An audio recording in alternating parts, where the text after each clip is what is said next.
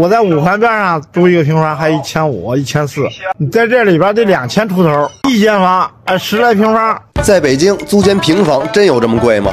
那他每月能有多少收入呢？听听他是怎么说的。咱们就是搬家、售后、拆空调、装空调。可以啊，那你们这业务够丰富的。都不好干，就混口饭吃呗，是吧？要搬家的话得几个人啊？3人，3人就能搬了。就用那车是吧？对。您哪儿人啊？邢台的。来北京多长时间了？有十几年了吧。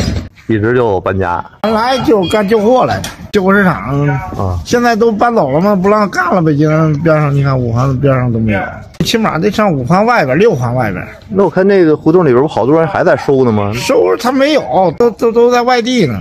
收完了也得弄到外地去。对，这边没有了。原来北沙滩这不是就有旧货市场吗？现在没了。这不好干了是吧？他都不让你干。那搬家好弄吗？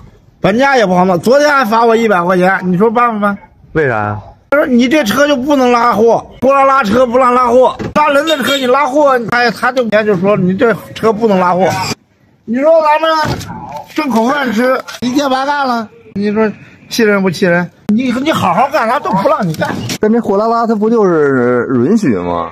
不允许，那货拉拉怎么能让那什么呢？让大家运营呢？拉人行，人家警察那警察也说，他说我跟你是冲突，你也别恨我。人家警察也这样说。上面有人管着他呗，他看见你了不逮你也不行。对呀，他妈逮我一天都白给他闹的，没法。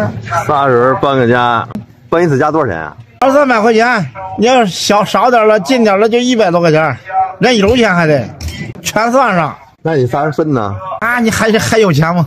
昨天这近100多块钱，带着油钱，我一个人还没找那俩人，没给人家打电话啊。人家打电话，人家就来，人家是平台上，比货拉平台上啊，搬运工，那专干那个装卸的，需要人了，你给那平台一上报，他就给你派人过来啊。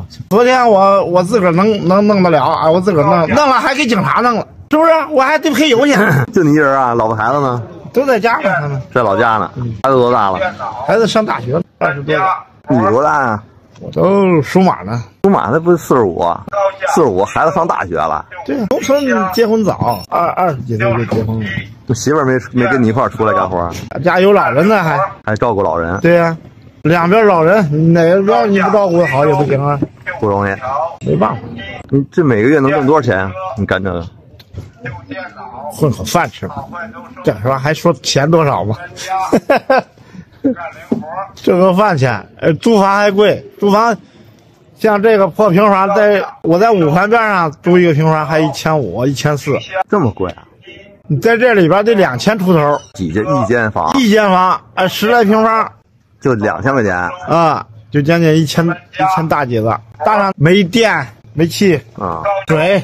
不容易啊，这不也货拉拉？这货你看拉货就罚你，海路就罚你。这是那什么呢？装修的是吧？装修的。这好收吗？现在收也不好收。咱这搬家再看手机，搬单子、看单子、看凭单是吧？有合适了，咱收起来咱就走，搬家去你，没办法，就这样。老百姓有没有什么新的打算呀？就一直做这个了？还能打算啥呀？修空调现在也不成了，我就是搞维修的。夏天可以，加火、一机，那个是跟要安装，那个是不是比这个挣钱？还行吧，那是季节性的问题啊。季节性的它相当于工资还高点，是吧？利润还大点，不容易啊。祝你在北京多挣钱啊！好，再见啊！好，拜拜。来北漂的人，我相信每个人都有自己的辛酸故事。在这里，祝所有北漂的朋友所愿皆成真，所盼皆可期，所有美好都会在最后相遇。这个视频就给您分享到这里，咱们下个视频不见不散。